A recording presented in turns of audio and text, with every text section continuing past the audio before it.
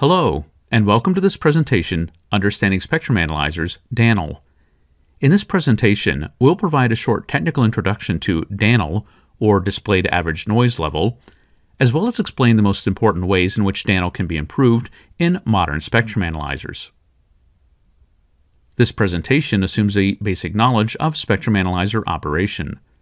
If you're unfamiliar with spectrum analyzers, or if you'd like a brief review, you might want to watch the presentation Understanding Basic Spectrum Analyzer Operation before continuing with this presentation. Spectrum analyzers are primarily designed and used to measure power as a function of frequency. However, even with its input terminated, a spectrum analyzer will still display a trace along the bottom of its screen.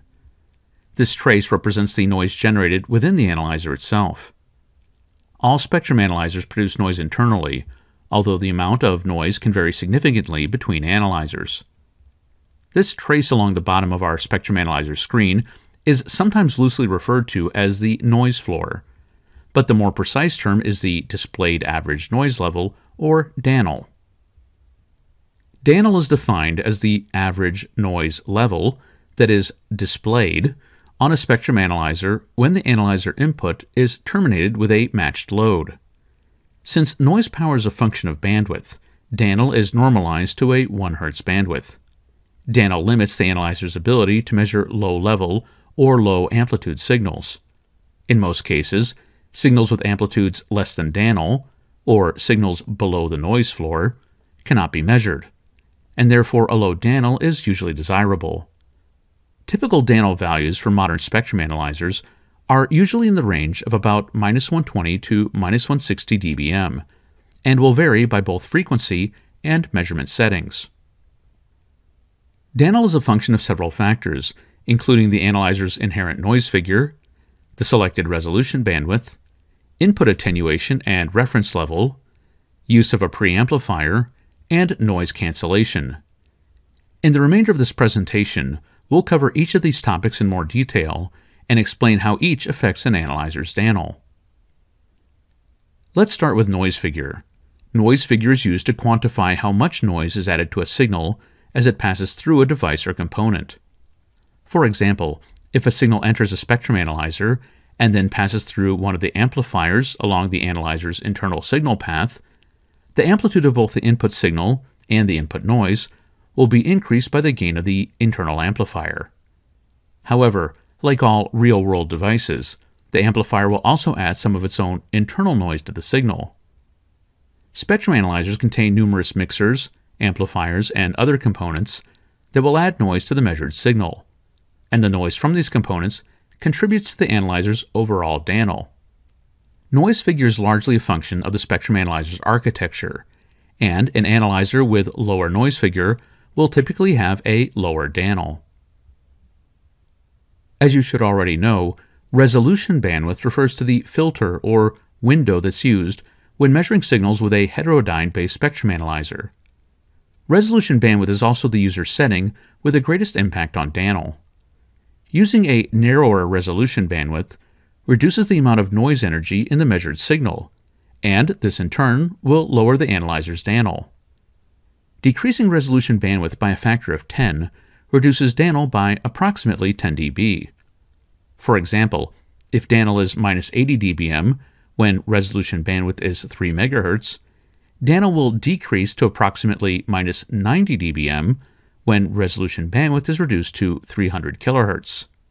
Reducing resolution bandwidth to 30 kHz reduces DANL another 10 dB to -100 dBm, and an RBW of 3 kHz would cause DANL to drop one more time to about -110 dBm.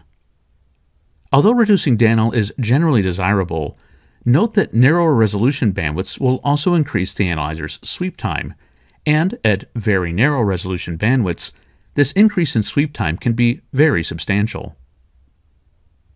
In most spectrum analyzers, the input signal passes through an input attenuator before being downconverted by a mixer to an IF or intermediate frequency. This downconverted signal is then amplified by an IF amplifier. In order to ensure that the signal level is reported properly, the gain of the IF amplifier is coupled to the input attenuator settings. If input attenuation is increased, then gain must also be increased by the same amount. This higher gain increases the amount of added noise, and thus also increases DANL. Reducing input attenuation will therefore also reduce DANL. This is usually a one-to-one relationship. For example, reducing input attenuation by 10 dB will typically reduce DANL by 10 dB. Although it's possible to set input attenuation manually, this is often automatically adjusted when reference level is changed. Even in cases where changing the reference level does not change input attenuation, DANL may change by up to several dB as reference level is changed. Another spectrum analyzer component that can affect DANL is a preamplifier, which is used to increase the input signal level. This preamp is usually located after the input attenuator. In general, the higher the gain of this preamp, the lower the analyzer's DANL. Care should, however, be taken when choosing preamplifier gain. Increasing the preamp gain too far can push the analyzer into compression, resulting in inaccurate measurement results and/or the creation of unwanted distortion products. The preamp should also have a low noise figure. That is, it should add the minimum possible amount of noise to the signal. Another way of reducing DANL is something called noise cancellation. When noise cancellation is enabled, the spectrum analyzer internally terminates its input and measures its own internal noise before switching back to the input connector. This initial measurement allows the analyzer to subtract its own internal noise from the input signal, thus reducing DANL and increasing measurement accuracy. Noise cancellation can also reveal signals that would otherwise remain unseen beneath the noise floor. This improvement can be up to 12 dB in some modern analyzers. Note that in order for noise cancellation to be effective, a spectrum analyzer must be able to first make an accurate measurement of its own internal noise. Throughout this presentation, we've shown DANL as being relatively flat across the span, but there are some cases where DANL may not be flat. Depending on the frequency in the span, steps or ramps may appear when looking at DANL. These can be caused by things such as different hardware passed through the analyzer at different frequencies, or bands, or by frequency response correction, or calibration within the analyzer. Depending on the analyzer and its settings, a non-flat DANL is normal and expected, although this effect tends to be more common or more noticeable on older spectrum analyzers. Let's end with a brief summary. A spectrum analyzer will display a trace even with its input terminated. This trace represents the internal noise of the analyzer and is referred to as the displayed average noise level, or DANL. DANL is a function of both the analyzer's hardware as well as measurement settings. DANL is important because an analyzer cannot normally measure signals below its DANL. Two of the most important factors impacting DANL are the analyzer's own noise figure and the configured resolution bandwidth. The amount of input attenuation and preamplifier settings can also have a significant impact on DANL. And finally, some analyzers have a noise cancellation function that enables an instrument to measure its own internal noise and then subtract that noise from the measurement result. This concludes our presentation, Understanding Spectrum Analyzers, DANL. If you'd like to learn more about DANL, other spectrum analyzer-related topics, or about Rohde and Schwarz spectrum analyzers, please see the links in the video description. Thanks for watching.